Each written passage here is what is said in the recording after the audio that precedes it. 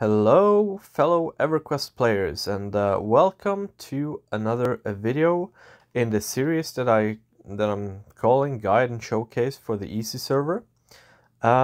This will be part 4, and for this video, the plan is to show you the next tier. If you haven't seen part 1, 2, and 3 yet, I suggest you do that first, because this will build up upon what I've already shown and talked about in the previous videos. So the last video I made, we went through the first 4 tiers of the EZServer, and in this video my plan is to show at least the next tier, tier 5, called the Abyss, and I will also explain how the custom spells work on our server.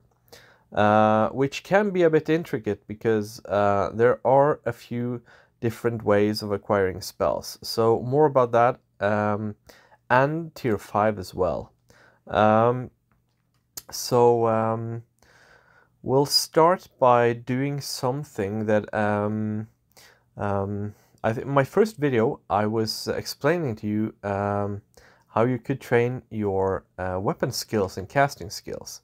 On the practice dummy that I'm pointing at over here, but I was made aware of the fact that it doesn't really work as it should right now. This practice dummy over here.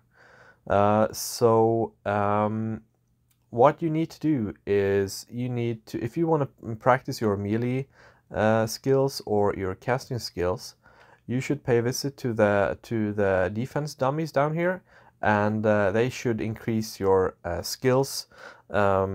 So I just wanted to make you aware of that, so you don't try and max your skills using the dummy over here. Oh, come on! Why am I? Oh, I'm stuck. Stuck in the water. Come on, give me a break here. Aw, are you kidding me? Oh well. So yeah, I was made aware that you cannot increase your skills by hitting this practice dummy here. So what you need to do is you need to just go over here to these guys, the defense dummies, and you have to whack them.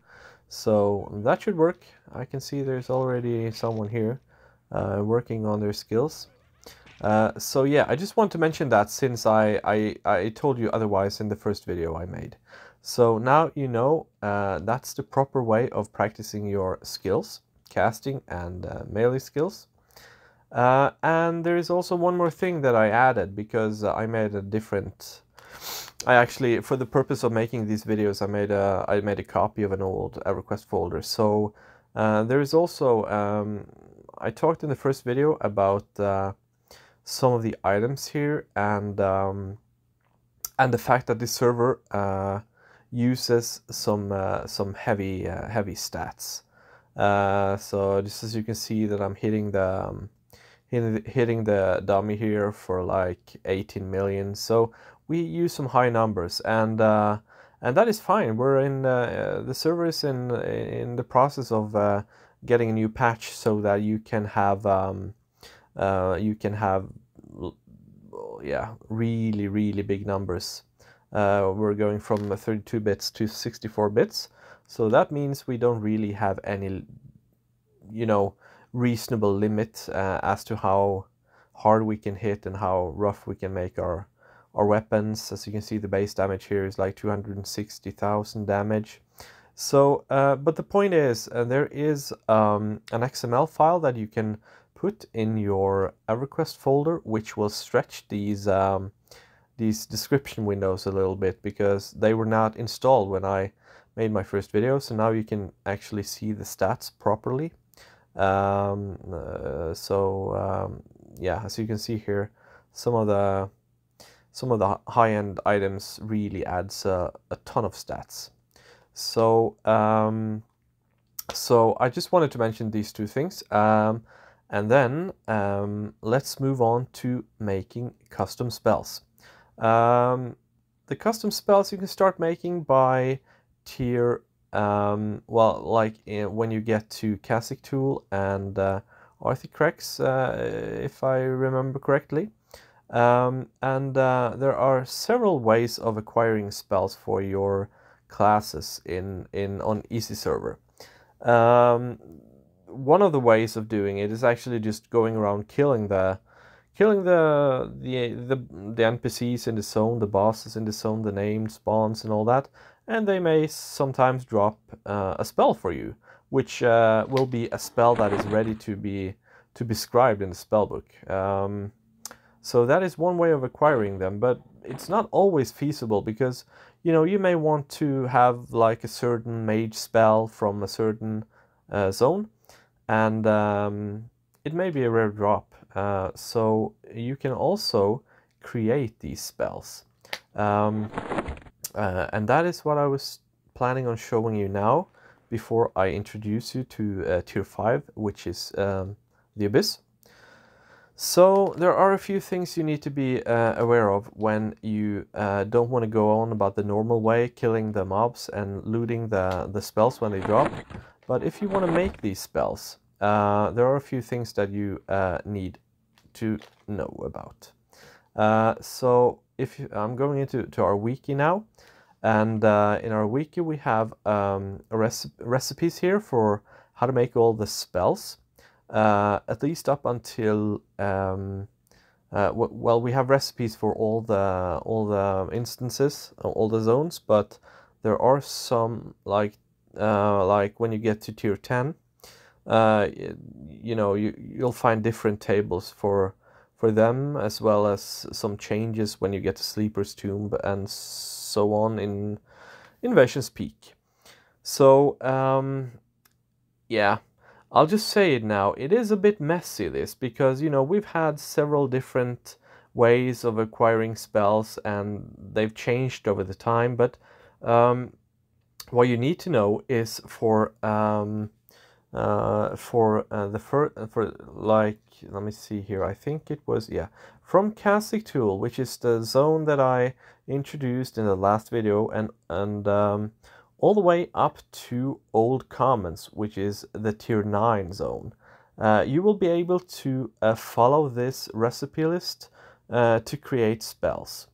And you will need a few things, which is also described here. So if you see in game here, I'm currently standing in Nexus with the element focus vendor, and if you open up the merchant window there, you can see that he's selling the elemental focus in the different elements here.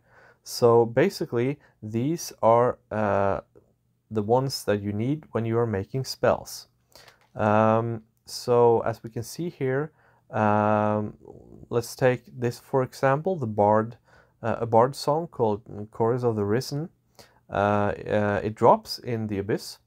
It may be a rare drop, so it's not necessarily a spell that you will get, you know, after a few minutes or even hours after playing. So the ability to actually create these spells by getting some components is actually quite useful. So as you can see here, up here, you will need the vellum. Vellum, that is something that drops or can be bought in our different tiers, in our different zones. And they are actually, if you are a new player, they are actually quite expensive, these vellums. So you may want to farm them from the mobs in the zone. It's been so long since I did this, I'm not sure how rare. I mean, I know some of the zones drop these pretty commonly. But as you know, you can buy these if you have the money for it, or you can farm them in the zone you're in. So when you are for instance, in Kha'Zix, you'll be able to buy the Kha'Zix vellum, which is needed to make the spells of Kha'Zix. Today we're going to focus on the Abyss, so let's just focus on making the spell here. Chorus of the Risen. So I'll show you how to do that. Let's just jump back into the game. We needed to go to the elemental focus vendor, and we needed to buy Holy was the right research element, so we have to buy this. One of these will do. I think I already have one. Yeah, I have 5. So we need one of these, holy. That is the main first thing you need to do. And then you need to buy your class ink.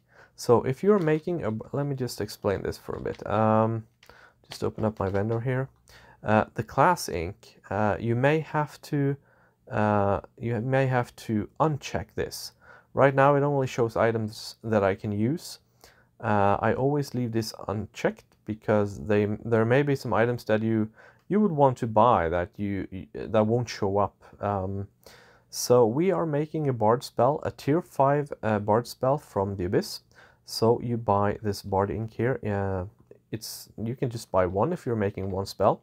They don't cost anything, so you might as well stack them up like I did here. So once you bought the elemental focus and you've bought the bard ink, then you need to go to the Abyss, which is the tier 5 zone. And we can just do that real quick. See here.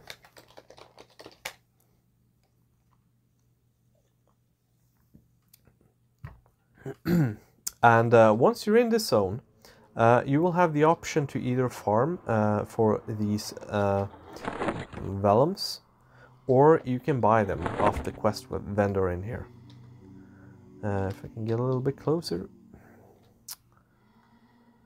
So as you can see here, this vendor sells these vellums, and you know, they cost like 500,000 almost platinum here. So depending on how much money you have, you may want to farm for them instead of buying them, but the option is there to buy them. So that is what I did for the purpose of this video. So let me just take one of these vellums, one bard ink, and the holy focus here, elemental focus here. And when you click combine in the in the magic box here, you'll get the spell. This spell is no trade, so make sure that you use your bard to make the bard spell. And you know, use the appropriate class that you actually want to use the spell to make the spell, because you cannot trade these. So I just made it now just to show you how it works. And this is basically one of the ways that you can buy, make spells, custom spells on this server. When you get to the higher tiers, there will be some changes, but you know, for starters, this will help you out a lot. So here you can just follow this list, and you can follow the drop locations. So like if you, whenever you get to tier 5 and you're in Abyss, you can check this list out and make whatever you want. Sometimes you'll need both holy and nature. It says here like you need 2 different elements. So that would just put in a holy and a nature. Where's the nature even? Yeah. Well, you get the point. You get the point. So sometimes there it is, obviously. So sometimes you have to combine 2 of these elemental focuses to make the spell. So just follow the spell list. It's actually not too hard to do this, and it is really useful because you can go through some of the zones. You can go through the entire zone, equipping your characters with the items and stuff that you need in there, and you'll still end up not having all the spells that you would want to have on your different classes.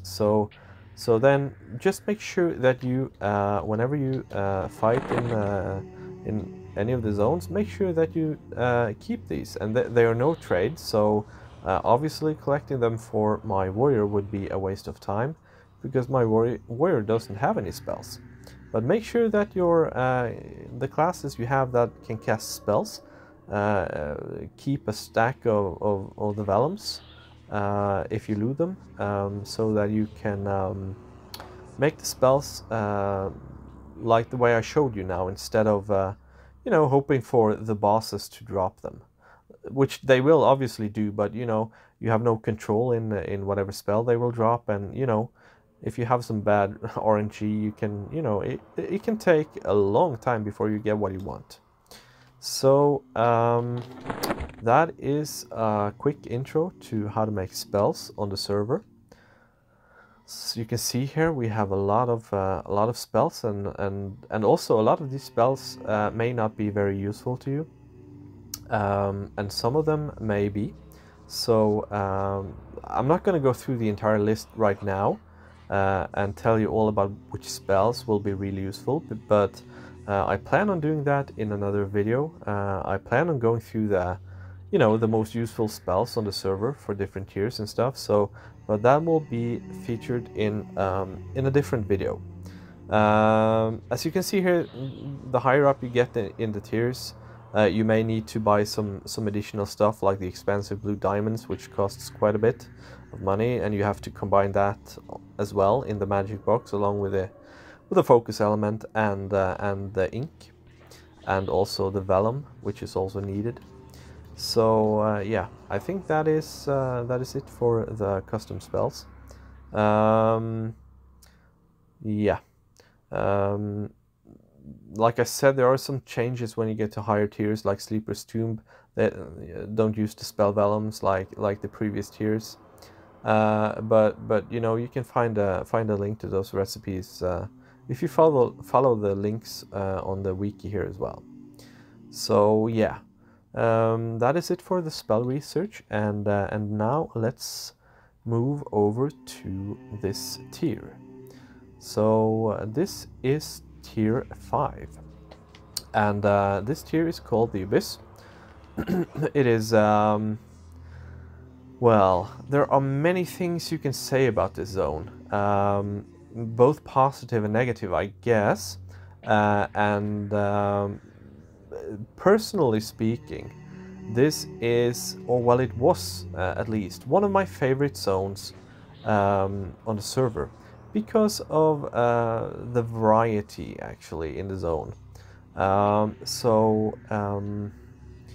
But you know, there are a few things that are quite awkward in here and a bit tedious, and that is mainly that some of these mobs that you need to kill in here are under the water, and they are rooted.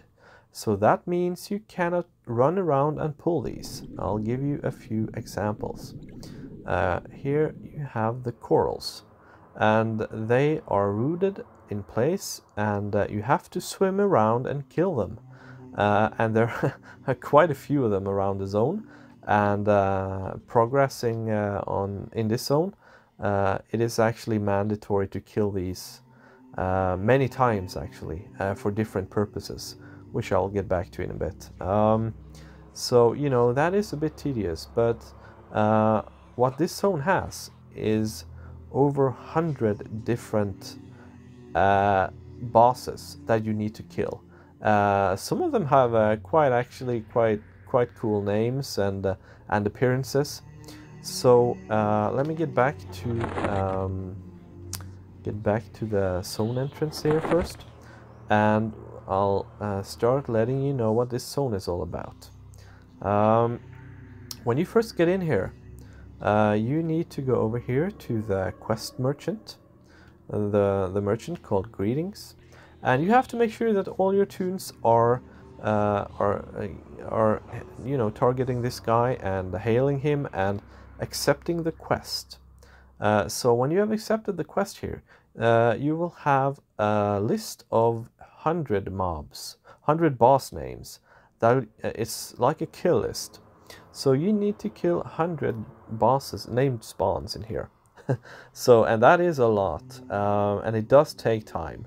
For many people, this is EZServer's hell zone, so to speak. It's probably the zone, if you don't count tier 10, it's probably the zone that should take the longest time to complete. But you will have a lot of fun along the way. So when you've accepted the quest and the kill list quest for killing 100 bosses, then you will have to figure out a few more things to make your stay in this zone a bit easier and more manageable. So first off, I would recommend you go back to the wiki, and it has some pictures and a lot of explanations for for the zone. And the first thing that I would do if I were you would be to find your map of the abyss, which is called EZServer 3 text. And you should open that text file, and you should, erase anything that's in there and copy this and paste these in and save it. The reason you want to do that is because whenever you have done that, you can get in here and you can open up your map like I'm doing now, and you will see I'm just gonna hide all the mobs in here. Map, hide, NPC, and now you will see what you have just entered in the text document for the map. So basically what you have done is you have added some useful information for the map to tell you a little bit about how to spawn the named bosses in here. So that is the first thing that I would do if when starting this zone. Let me get the mobs back here. So after you have done that, there is also another thing that you want to do, and you want to type /highlight NPC. What that does is it makes all the spawns pink or purple, and I'll tell you in a little bit why that is a good idea. So let's move on and talk a little bit about how you spawn the bosses in here that you need to kill. So it's described pretty well here in the 100 boss list section. So basically some of the bosses that you need to kill will spawn when you have killed all the NPCs of one certain type. So let's move over here. We can see some mobs here that's called Alkari. There are quite a few Alkaris in this zone. I can show you because you will manage the map. You will be, you don't have to, but if you learn to manage the map in here, it'll help you a lot. So if I type map hide NPC and then type map show Alkari, it'll show all the Alkari spawns. And when you have killed all these Alkari spawns, it will spawn a boss that you need to kill for your quest. So that is one way of spawning bosses. Also, you have the random ones. So killing any of the type specified will have a chance to spawn a boss randomly in the zone. So that also goes for the Alkari along with all the other mob types in here. So going around killing all these Alkaris will have a chance to trigger another boss. It won't be the same type boss that you get when you kill all of these, but it'll be another boss entirely. So killing the Alkaris will also have a chance to trigger a boss spawn at random. And then you have a timed spawn. You have like, I don't know, I think it's 15. Don't quote me on that, but around 15 of the bosses will spawn. They will be timed spawns, so they will spawn every 30 minutes in the zone. So some of the mobs on the kill list quest will spawn like that. So you will just have to pay attention to your map, and when you've been in the zone for 30 minutes, you may see a boss spawn over here or here. Or, yeah, they have some random spawn points, these bosses that are timed. So that is the next to last. And then you have the trigger spawns. So as you can see on my map here, we have already added the trigger texts here. So let's take a look at one of these triggers. We can do the sea snake trigger. I'm not sure. I'm just gonna hide. I'm not sure that we will get a triggered spawn by killing this sea snake right now, but the idea is you can use this map to more easily navigate and figure out which mobs you need to kill. Oh, here he's above me.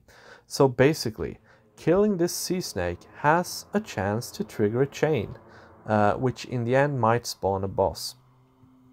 So as you can see, it's quite easy to find these trigger mobs when you have edited the text file for the map.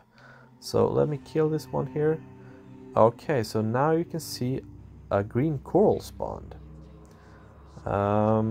So then it's time to move over to the green coral spawn. I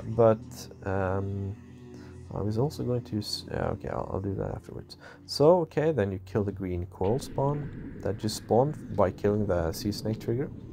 You kill that one and you should have another spawn, the Alkari over here.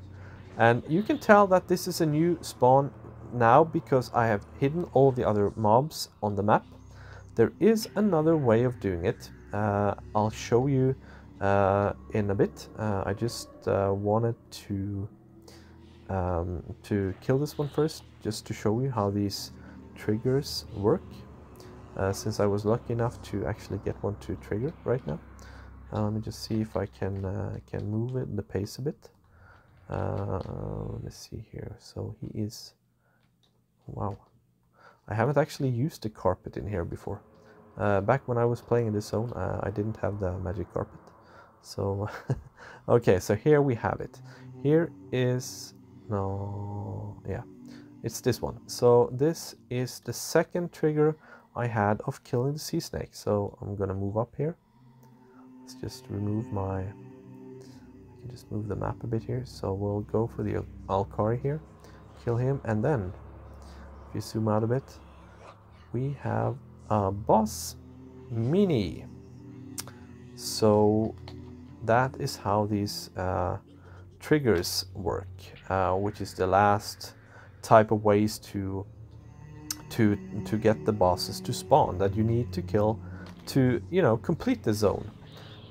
It'll take a long time for you to do this, but you know, there is a lot of variance in this. There's a lot of different ways of killing, fighting, farming. So yeah, so I think it's really fun, you know, but you know, everything gets tedious when you do it long enough or with enough characters. So well, there is that, but there are a lot of cool looking bosses in here that will spawn. Some are small like this one, and some are a lot bigger. So I'm not going to show you all of these bosses. Obviously that would take too long time, but since we have a boss here, let's just loot him and we'll see what he has.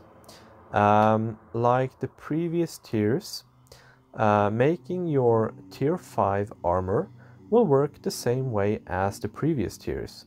You have to make the tier 5 armor, you have to have the tier 4 armor that you got from Plane of Air, and you have to combine it in the magic box along with a new pattern that is meant for your class. So that is how you get these new armor. Also, some of these bosses in here will will drop accessories like the earrings, belts, cloaks, and stuff. So that they will drop that as well. I didn't, and you know, I don't think I covered the accessory items in the previous videos, but they will also drop these belts and cloaks and shoulder items in the previous tiers as well, like in Plane of Dragons and in Plane of Air. So make sure you snag those as well, even though these accessory slots are not mandatory for you know, ascending to the next tier. But the armor surely is, and also the epic weapons.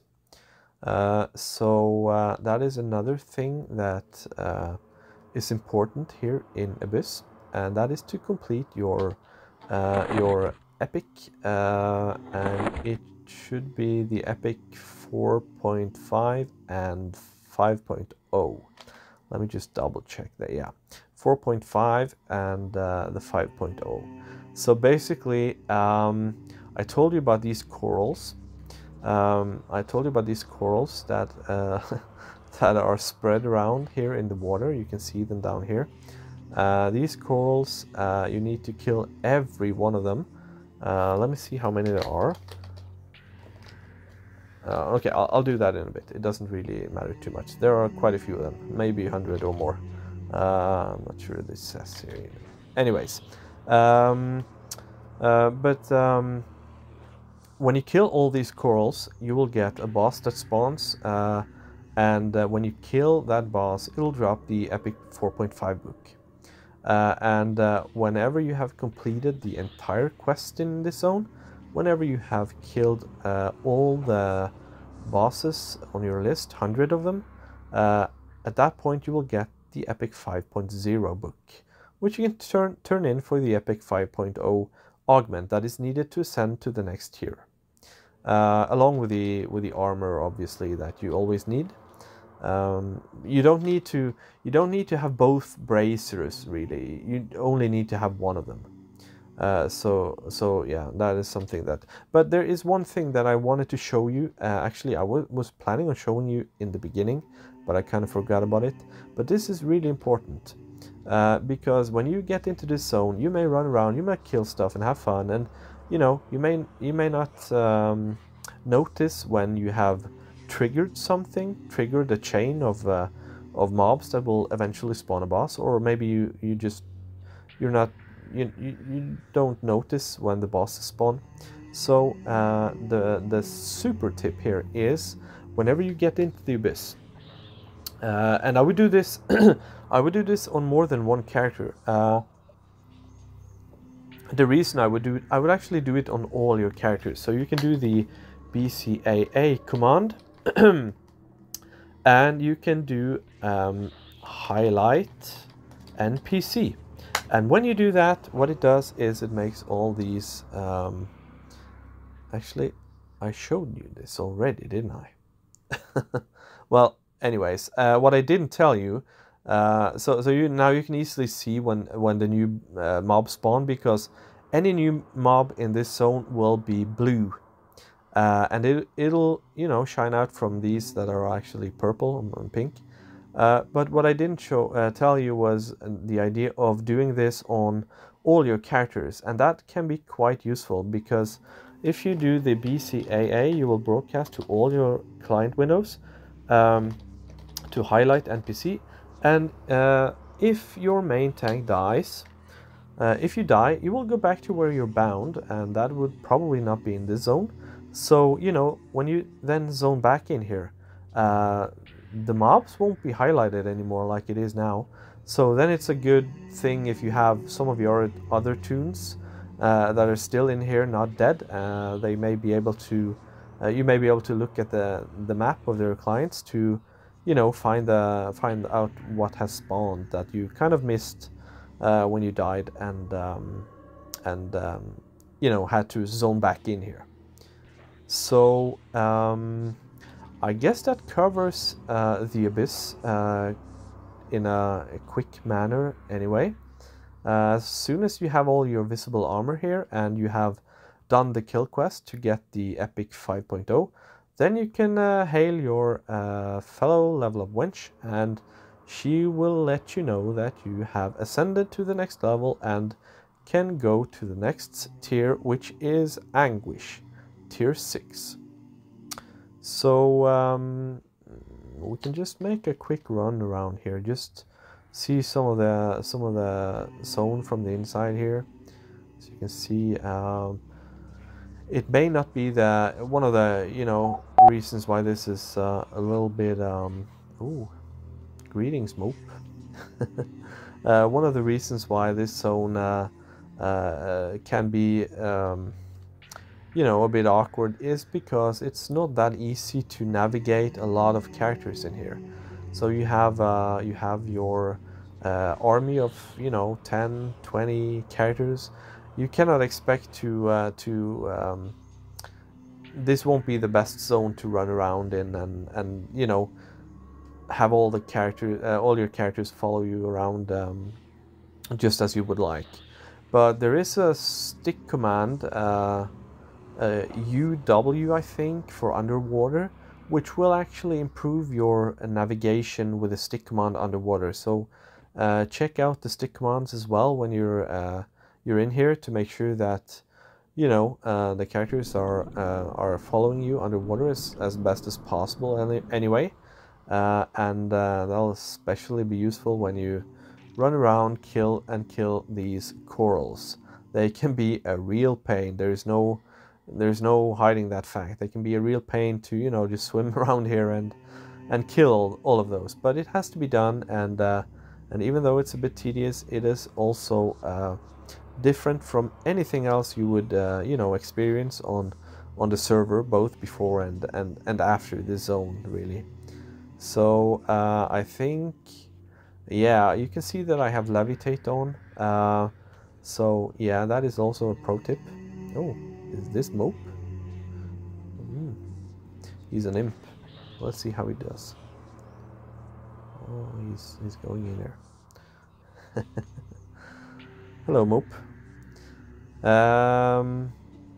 Yeah, maybe a shout out to the solo squad is due anyway. I think Mope and a few others are actually focusing on playing just one character to see how far they will go, and they'll team up with each other, and you know, looks like they're having fun. So yeah. But anyways, that'll conclude this part.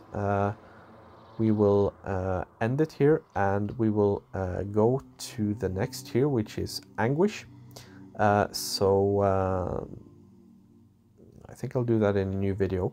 So stay tuned for the next video and for the next tier. Have a good day, everyone.